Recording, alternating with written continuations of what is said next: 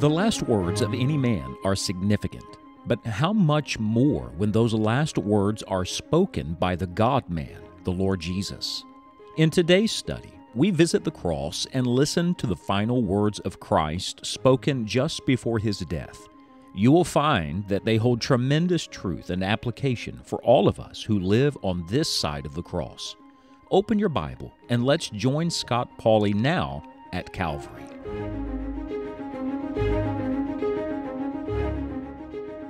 Long before the crowd ever chanted, crucify him, and long before Jesus ever spoke a single word from the cross, the Bible says in Isaiah 53 and verse 5, "But he was wounded for our transgressions. He was bruised for our iniquities. The chastisement of our peace was upon him, and with his stripes we are healed." We hear the cry of both suffering and salvation, of death and life. We hear the cry of sorrow and at the same time the cry of joy. That's the cry you hear from the cross.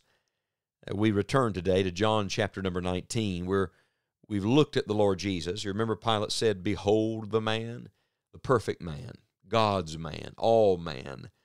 But by the time you get to John 19, he's beaten and bruised and bloody and broken. I find it interesting that John, who primarily in his gospel record emphasizes the deity of Christ, reveals to us so much about his humanity. We see deity here robed in flesh and taking the worst of humanity and all the wrath of God for us. And when you come to John 19, to the cross, you're actually viewing the cross from Christ's perspective, not from the ground up, but from the cross down. Have you ever thought of what it looked like from his perspective? Listen to the words beginning in John 19, verse 25. "Now there stood by the cross of Jesus his mother, and his mother's sister, Mary the wife of Cleophas, and Mary Magdalene.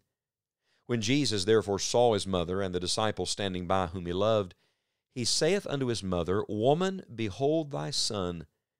Then saith he to the disciple, Behold thy mother.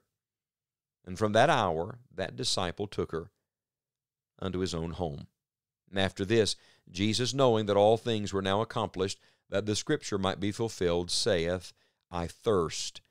Now there was set a vessel full of vinegar, and they filled a sponge with vinegar, and put it upon hyssop, and put it to his mouth." So here we have some of the very first cries from the cross, some of the first things that Jesus said in his last words. Did you hear them? You should mark them. In verse 26, "Woman, behold thy son." He addresses his mother. In verse 27, "Behold thy mother." He addresses John, who's standing there. In verse 28, to no one in particular, and yet to everyone, these words, "I thirst." These are some of the first words of our Lord Jesus Christ. And I think they're very revealing to us. These are not lesser words. In fact, we get a real revelation here of several things. Let me give them to you today. First of all, we see his humanity. We are reminded that he is all man. How do we know that? Well, look at the two things these words tell us. He loved and he thirsted. That sounds very human to me. He loved. Yes, he loved divinely because God is love, but remember, he also had human relationships. He loved his mother. He loved John. He addresses both of them standing here. You have the love of family and the love of friend. Isn't that beautiful? He looks at his mother and he says to her, "Behold thy son." Now, let me just say to you, I think it's very revealing that his mother is even there. The fact that she stayed, and also the fact that she says nothing. No recorded words. I'm sure she was weeping, mourning, and grieving. But she stays and she watches her own son die as the Lamb of God. I think this is one of the greatest evidences that Jesus is who he said he is. Look, if this had been some figment of the imagination, some fairy tale, something that Mary and Joseph had invented and told to Jesus as a little boy and placed in his mind, don't you know by this moment she would have cried out at the cross, "I lied to you. It was all a farce. You're not really the Messiah. Take him down from the cross." But she doesn't. She stands there, and in silence she watches him die. Do you know why that is? Because now He is not just her son, He is her Savior. She has found a new family relationship because she now believes that He is indeed exactly who He is, and that is the Son of God and the Savior of the world. There are three Marys standing there. There's Mary, the wife of Cleopas. I believe this to be the wife of the Cleopas that sees Jesus in Luke 24 on the road to Emmaus. I believe that was Cleopas and his wife headed home. So we have that Mary. We have Mary Magdalene. You remember Mary Magdalene? Jesus cast 7 devils out of her, radically changed her life. She loved Him so much. Her life had been so changed. She didn't care if all the disciples turned and fled. She was going to be there at the cross. But there is His mother there, and He looks at her. He looks at His mother, and He says, "Woman, behold thy son." Now, this address of woman was not a disrespectful one. It was a tender one. You remember early in His ministry, when she wanted Him to turn water into wine at the marriage of Cana in Galilee, He said this same expression, woman. It was a term of endearment, of honor. He's honoring His mother to the very end of His life. I think that's very instructive. And He says, "Behold thy son." And then He turns to John and says, "Behold thy mother." What's He doing? He is taking care of His mother to the very end. He knew that He would not live long enough to take care of her in her old age. He's 33 and a half years old, and He's dying. He cannot do for her what sons were supposed to do for their mother. So, I love this. He makes sure she is cared for before He leaves this world. Do you know what that is? That's His love.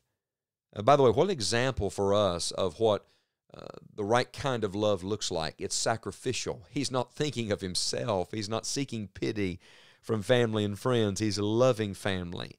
And the disciple that is there, the Bible addresses him as the disciple whom Jesus loved. He has the great love of friendship here. Do you see the humanity of Christ? And not only in his love, but in His thirst. I thirst. You see, He felt deeply, not only emotionally, but even physically. You remember early in the same gospel record, John chapter 4, He sat on a well, and He was thirsty. He was weary, and He was thirsty. Why? Because our high priest is touched with the feelings of our infirmities. He's been tempted in all points like as we are, yet without sin. He is the perfect man, but He is all man. He's not 50-50, He's 100-100. He's all God, and yes, He's all man. So in these first cries from the cross, we see His humanity. I don't know what that means to you, but I'll tell you what it means to me. It gives me great comfort because it reminds me that He really does remember my frame. He really does remember that I am dust. He knows how weak I am. He knows how weak you are today. Maybe you're just at the end of it. Maybe you are broken. Maybe it's physical. Maybe it's emotional.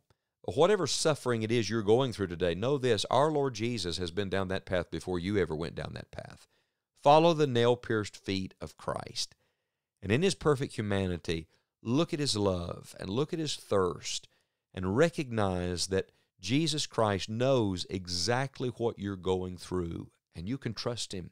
You can trust a Christ who has been there, who has suffered that, and who now sits at the right hand of the Heavenly Father, and He is praying for you.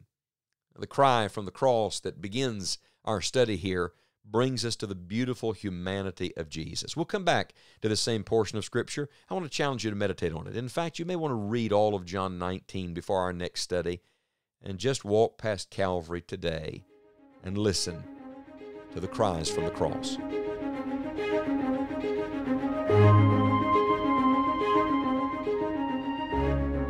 Can you hear the cries from the cross? In each of these Holy Spirit-inspired words, God has a message for us. We hope that through this study, you will come to know and love the Lord Jesus in a deeper way. For more information on a personal relationship with Christ, or for helpful devotional resources, please visit us at enjoyingthejourney.org. You will have access to hundreds of articles, full-length Bible messages, and the complete Enjoying the Journey broadcast library. Remember that only as you follow God's Word will you find Christ's joy.